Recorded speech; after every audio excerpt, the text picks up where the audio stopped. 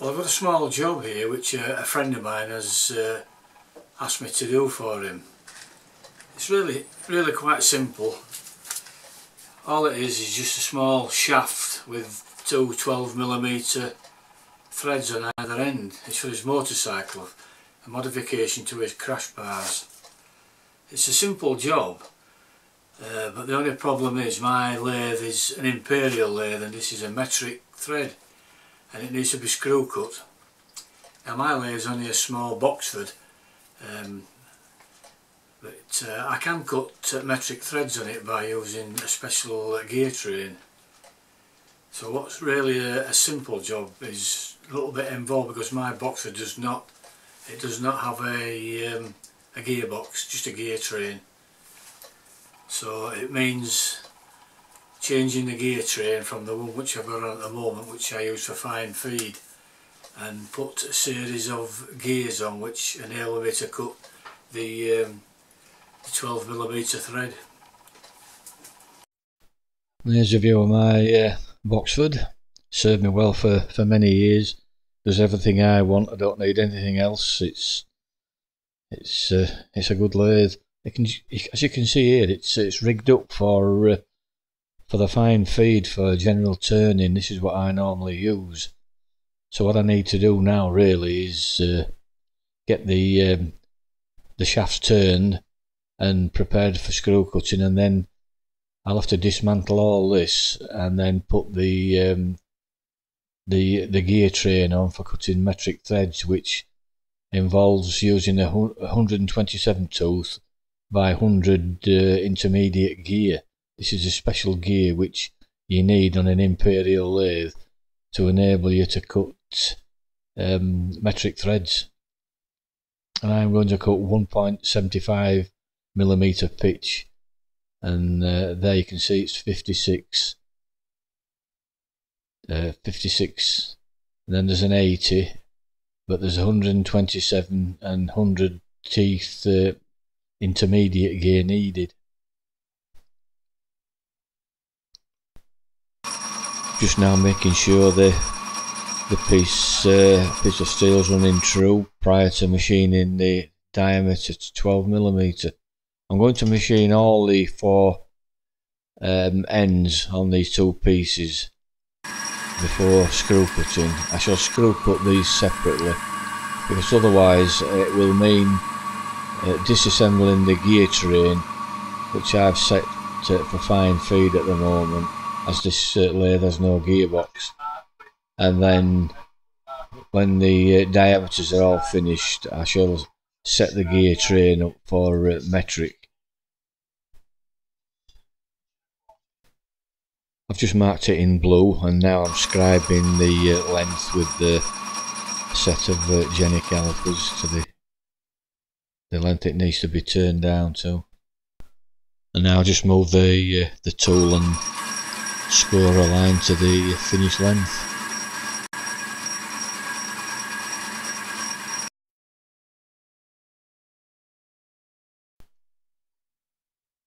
Now I'll just check the diameter and see how much is to come off. I think this is a 16mm diameter bar. Yeah, 16mm, so we've got 2mm aside to come off.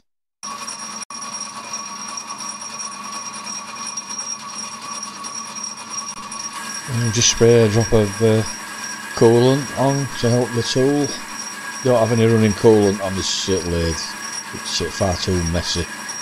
I did have a pump and sump, but I've not used that for years. I find this method easier and less messy. This EN16 which I'm machining is a low alloy manganese molybdenum steel. It offers high tensile and strength properties. It can also be hardened and welded, and it's not too bad to machine either. It's quite versatile.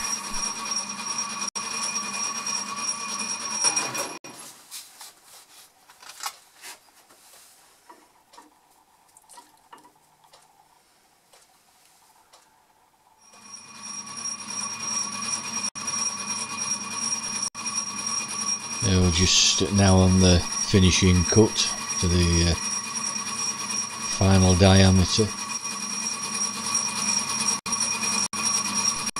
I'm not leaving a groove against the shoulder so that the threading tool can run into the gap. Normally I just withdraw the tool as it approaches the shoulder. I've always done this. I never bother with a groove unless it's absolutely necessary.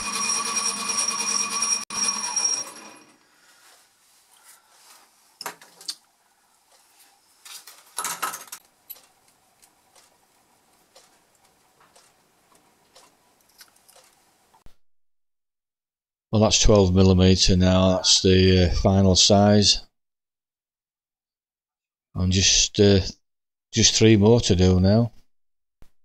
As I previously mentioned, I'm going to machine all the ends first and then screw cut them afterwards, because it means just having to take the fine feed gears out, as this lathe has no gearbox, and it's too much of a faff really to just disassemble the gear train, set it up to screw cut just one end. It's far easier to machine them all and just to make sure that they're running true when I come to screw cut them. I'll just now put a chamfer on the end here.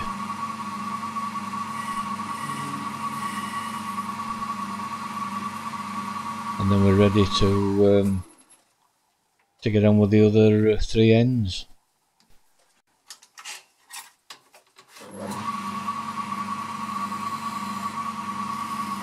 Just to take the sharp edge off the shoulder.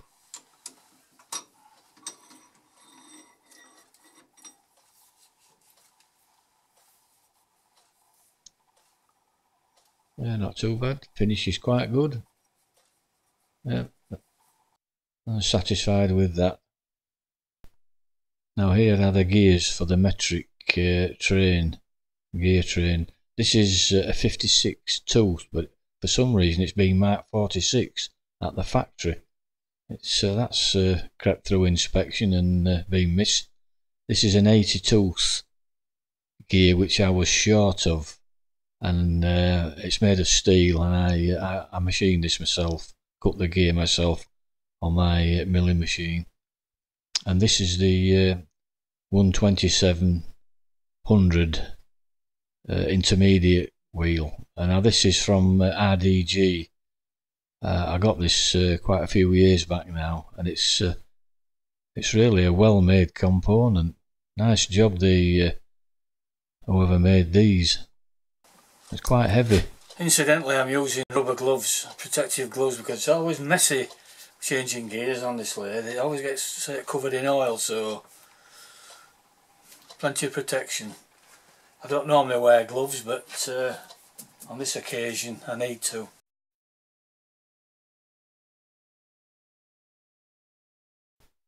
Now this 100 is used for fine feed, and the intermediate gear, which is the 80 and 24, that's used for the normal screw cutting of Imperial threads.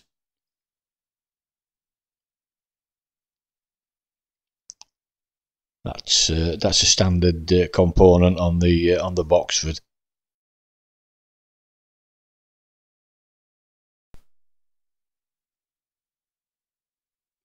And as you can see, I'm already covered in oil, hence the reason for wearing the gloves. Well, this is the last of the gear. This is on the main drive. That's the 24 tooth. Well, now the 56 tooth goes on. This is the first gear.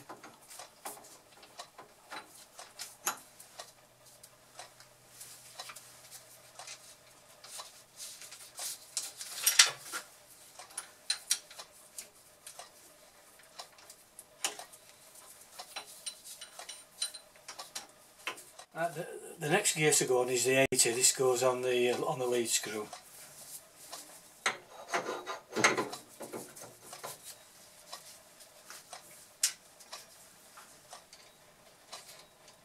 The There is a space behind here because it needs to mesh with the 100-127 tooth gear wheel.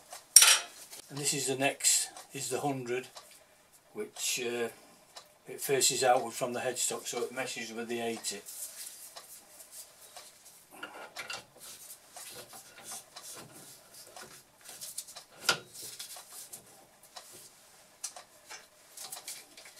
As I said before, it can be a bit of a faff if you don't have a gearbox, but even if you had a gearbox, you still have to use a combination gear.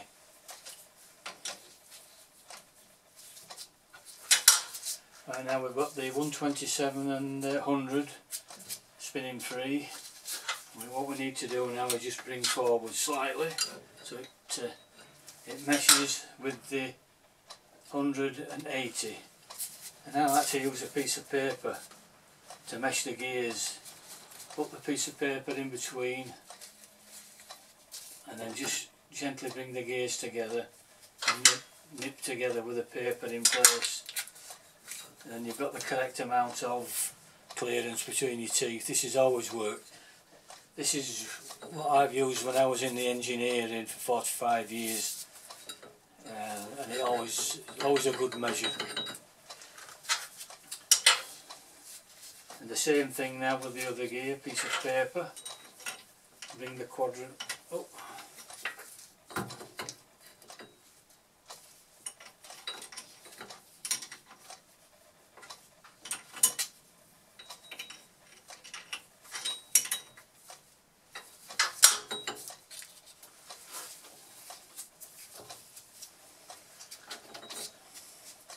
And that is the gear train all set.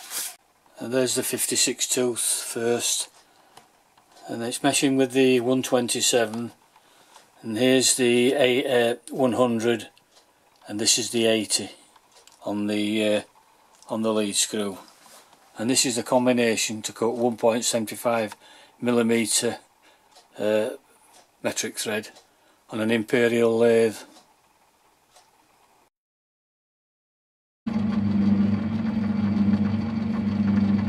I'm just now making sure that the part I turn is running true before screw cutting, and everything looks okay. It's quite near enough, is that? These divisions are at 1 thou, and it's roughly about half a thou out, so that's near enough. Right, just now making sure that the threading tool's at the correct height, and then I shall use the gauge to ensure it's square up against the 12mm diameter, which I'm going to screw cut.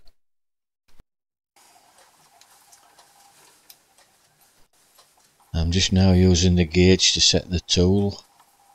Make sure I got the right one, the metric, which is 60 degrees, and not the other side, which is width, which is 55 degrees. Let's ensure it's square and we get the form correct.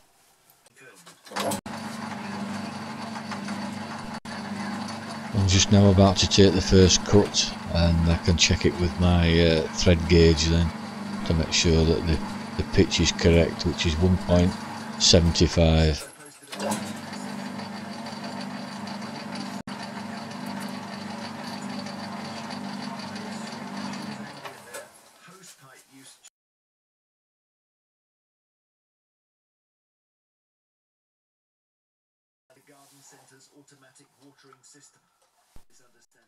Now just checking to make sure the pitch is as it should be, and everything looks okay, apart from the swinging lens cover on the camera.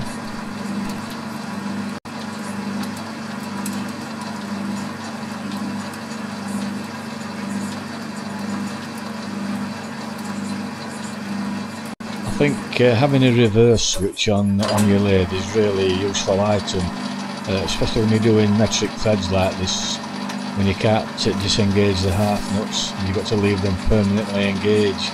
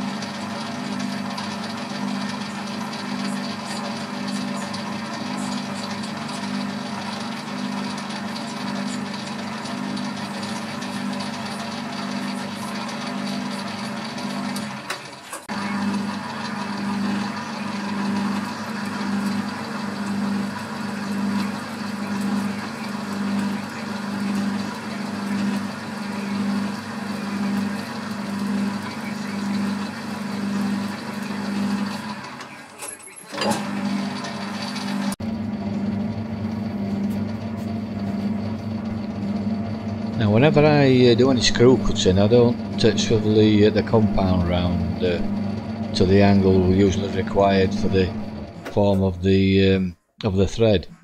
All I do is use the top slide. I just advance it ever so slightly, perhaps half a thou to a thou depending on the size of the thread, and this enables the tool to cut on one side and gives a nice cutting action.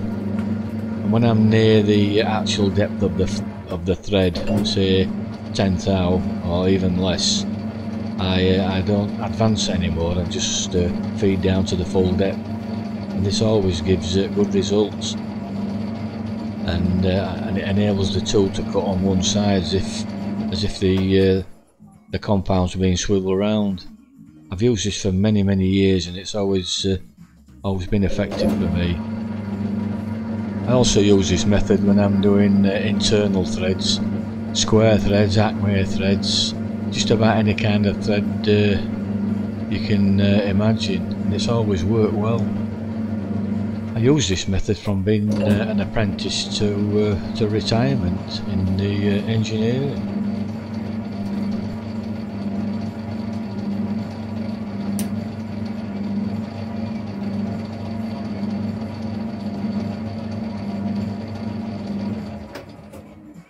I will now just advance the cross slide about half a thou.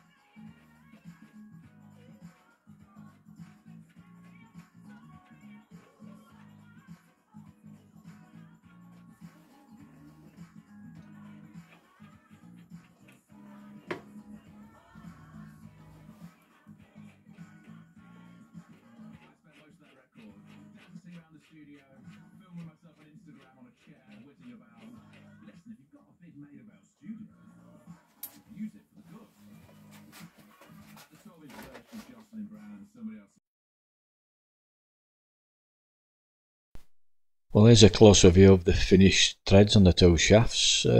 Nice little project. If you've never cut metric threads before on an Imperial lathe, give it a go. It can be a little bit awkward, but once you've got the right gear in, it's quite easy. If you've got a metric lathe, of course, it's no problem. It's straightforward. Well, I hope you found this of interest, and thanks for watching.